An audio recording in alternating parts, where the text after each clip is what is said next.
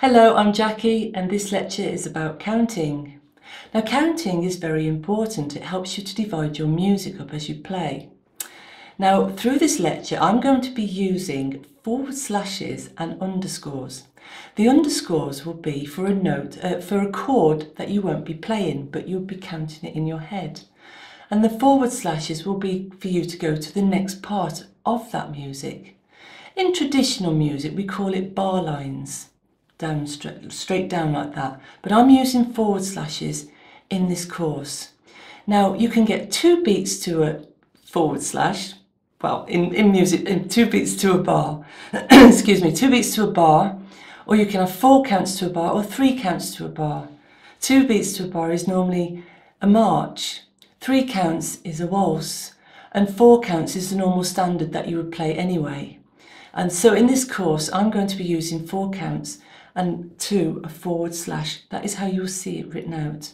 And if there aren't any chords being played, then I will use an underscore. So I've got a piece of music for you to follow here, using your chords of C, F and G, and I will play this piece. I will play it for you first and count as I play it, and if you follow it with me as I go along. 1, 2, 3, 4. 1, 2, 3, 4. 1, 2, 3, 4. 1, 2, 3, 4. 1, 2, 3, 4. 1, 2, 3, 4. 1, 2, 3, 4.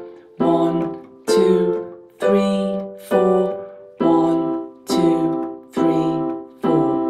You'll see on lecture 4 that I've used forward slashes for your counting. Right, let's do it together. And this time I will say the notes as I play. Ready? 1, 2, 3, 4. C, C, C, F, C, C, C, C, C, C, C, F, C, C, C, C, G, G, G, G, F, F, F, F, C, F, G, G, C, C, C, C.